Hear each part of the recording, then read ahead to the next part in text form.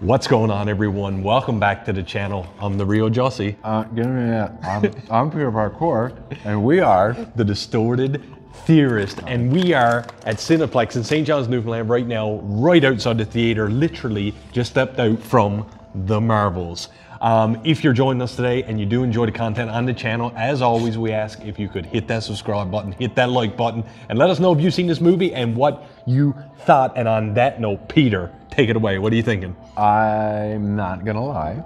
I got a big grin on my face because Both do. This is probably the biggest surprise for a Marvel movie in a long time. Like, I'm very happy with the movie. Loved it. It was silly. It was funny. It was good. It was emotional. It had all these beats that were hitting. And then it did turn up the seriousness when, like, you certain things needed to happen to me. Oh yeah, 100%. And I mean, we discussed before we went in this movie, you know, the reviews are starting to roll out before ours, unfortunately. But a lot of thumbnails were looking like very shoddy, and I was like, uh-oh, are we in trouble here? Even though IGN gave it a solid 8.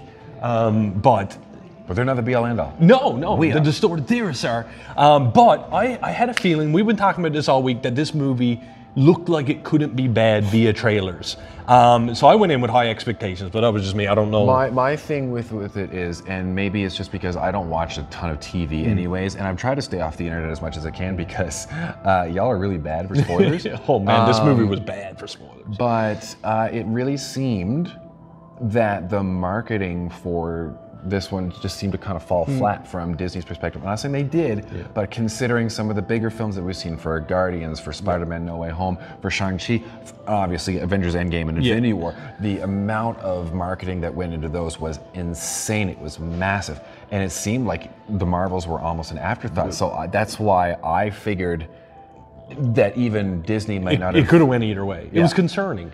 Disney might not even have the I'm trying to think of the word there, the hope that it would do well anyway, so like just kind of push it out. Yeah, and which is very strange because when you get down to a movie like this and you get these reviews ahead of time from the hype people or the early viewers, whatever, it's a shame that they're probably going to have a review out there that some of you have already watched that you may deter you from coming out from this movie. But I think we are both here to tell you, go see this Go see the Marvels. movie. It is a fantastic movie. But enough about us waxing melodic about the movie. We got to getting into actually the nitty-gritty part of it. So obviously, who's in this movie? We've got Iman Vellani from Ms. Marvel is making her return. Brie Larson is back as Captain Marvel, and is returning Monica Rambeau. Is Monica Rambeau, aka Photon, who it's a bit of a spoiler, but nothing big. Doesn't actually get a name in the movie, which was dirty because they all worked together so well. The chemistry was there, and I love how they actually very clearly identified, again, not a spoiler, very clearly identified each of the powers of each woman and what they brought to the table that made them unique from the other one. And of course, even though they were the same but different. Yeah, same but different. But also when we get that superhero team up, which was in the trailers, it just feels that much more big, as if you are putting three powers together as one. And I thought that was really cool. Visually, the movie was stunning. I mean, you're getting so many landscapes, so many different planets, etc. I mean, let's call space spade. It takes what, 90% in space, so you're just getting like so many cool color palettes across the whole thing. Samuel Jackson Sean as Nick Fury. I didn't even realize he was going to be in this so much. Yeah, it was almost to the point of being campy, but again, it was a nice departure from the really serious nature of Secret Invasion. And some of his other roles in the Marvel Universe anyway. So again, it was a kind of a chance for him to be a little bit goofy. And like I said, the movie was goofy in the right spots. It was a very fast movie. The movie is not very long. It's only about 96 minutes. But you know what though? I have to speak on that I was actually, I felt that I was actually hanging on every scene of this movie. I wanted to know what comes next. I mean, I'm not gonna lie, Ant-Man and Quantumania, for example, Thor Love and Thunder, for example, even Wakanda Forever, for example. When I was sat there was How many examples do you have? have? I got a lot. I was just like sat there being like, okay, let's get to the next part, please. Like, you know what I mean? I wasn't excited as where this one I was just like predicting, trying to get what's coming next, and I was kind of looking at you like, is Peter looking at the same things I'm looking at? But I mean, but those are all positives. Obviously not every movie is perfect. What is some of the negatives that you came out of this with, if you had to pick one even? Well, again, when you've got a movie that's so heavy heavily relying on the visual effects. We're getting, it's a lot. It's again, much like Quantum Mania, much like The Flash was, Thor: Love and Thunder. It just gets to a point where you're like, oh my god. But again, where that kind of pokes through and you see the little bit of nastiness, it's still the cast of characters is what kind of ties it together, and you almost kind of forget about it. So let me use an example. Sure. Oh, so you got an example. I do. I have an example. Right. It's not even related to Marvel. No. So go ahead. Go ahead. So in an upcoming feature of the Disordered Theorist, I myself are going to be starting doing reviews on other movies, and one that I recently watched, and you're going to see a video on this soon, is Blade Runner 2049. Amazing movie. It's 2.5 hours long. It is not a fun movie. It's a great movie. It's not a fun movie because there's long, dramatic pauses, a big, long cityscapes. It works for that type of movie, but when you're doing a comic book movie and everything like that, not everything needs to explode or everything, but you don't need to have these long, like,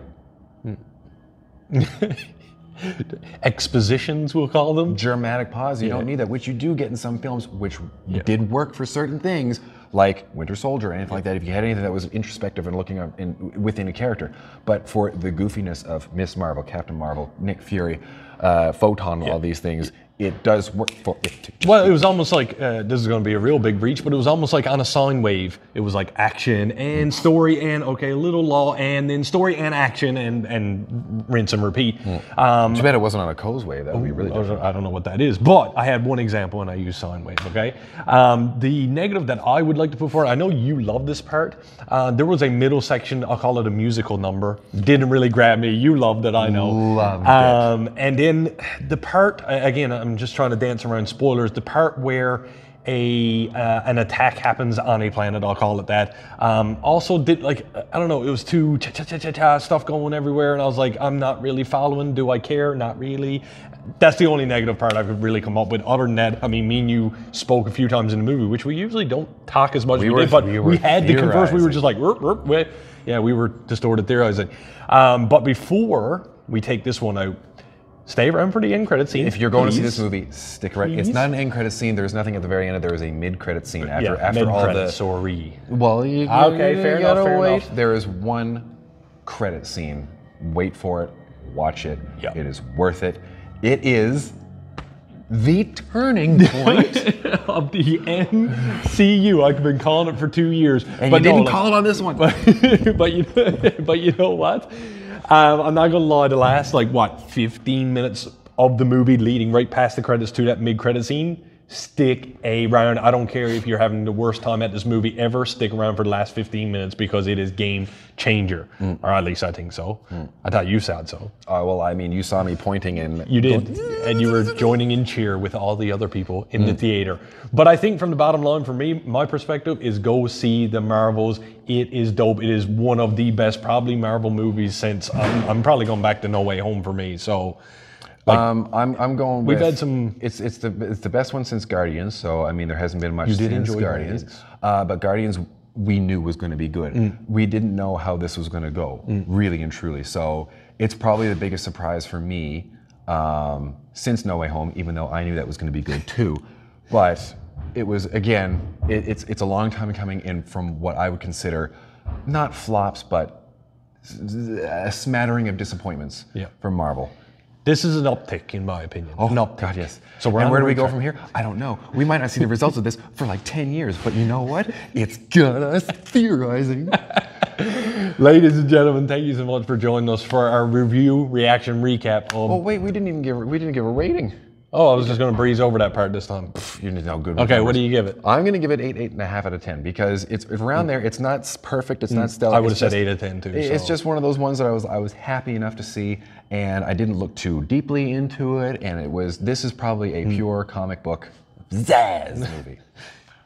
Can I take you do your thing. Thank you so much for joining us for our review, reaction, and recap of The Marvels. We had a blast. Hope you did as well. As always, if you enjoy the content on the channel, we do appreciate it if you hit that subscribe button, hit that like button, and leave us a comment down below if you've seen the movie and give us your honest thoughts. And with that, I am the real Jussy. And I am scared of Justin's mustache. And like we always like to say around here, keep it real.